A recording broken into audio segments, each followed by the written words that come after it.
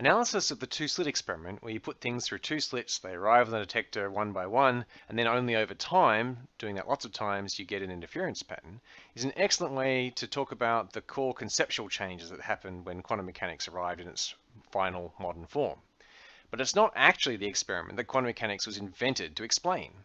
Quantum mechanics was invented to solve a whole bunch of problems that have been growing over the latter half of the 19th century. And it doesn't even explain the name quantum mechanics. Why is it called quantum? Now, the history of quantum mechanics is connected with the odd properties of light and the way light interacts with matter. So quantum mechanics started with the idea of photons. In 1807, Young published his double-slit experiment for light.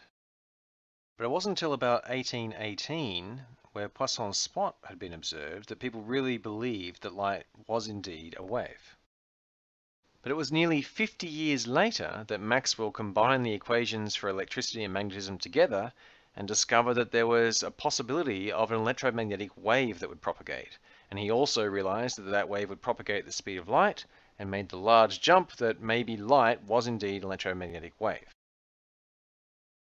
And if you understand that light is an electromagnetic wave, then you understand how much energy it carries, you understand how it interacts with charged particles, and over the following decades, people started to realize that basically all matter was made of charged particles. At a microscopic level, you had a nucleus in the middle, and then a cloud of electrons around the outside, which people still sort of visualized as particles because the wave theory of matter hadn't been invented at that stage. And so if you understand electromagnetism and you understand that matter is made of charged particles moving in particular ways, then basically you can figure out exactly how they interact and exactly what should happen. In the late 1800s, it was certainly felt that people were really closing in on the truth of the matter. They were figuring out the fundamental physics, the fundamental laws of the universe, and it was all coming together. They just had to work out a few details.